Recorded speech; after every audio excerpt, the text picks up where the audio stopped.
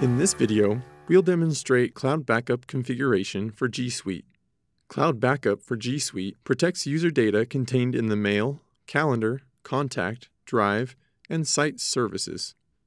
To begin, log into Gmail to confirm credentials. Then, access the StorageCraft Partner Portal. From the Partner Portal, select Manage Service Providers, Cloud Backup.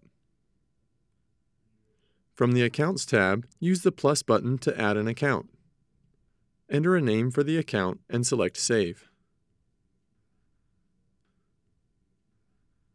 Next, select the account, open the Services tab, and select Add G Suite.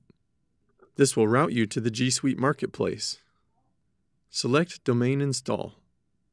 Follow the installation steps and accept the terms of use. On 2 of 2 of the Additional Setup page, select Complete Additional Setup Now. This will route you back to the Partner Portal.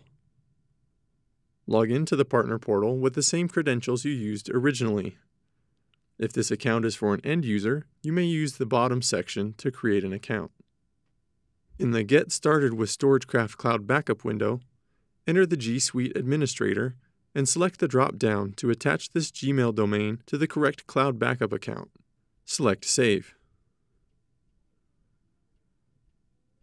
Mark the services and the users requiring protection.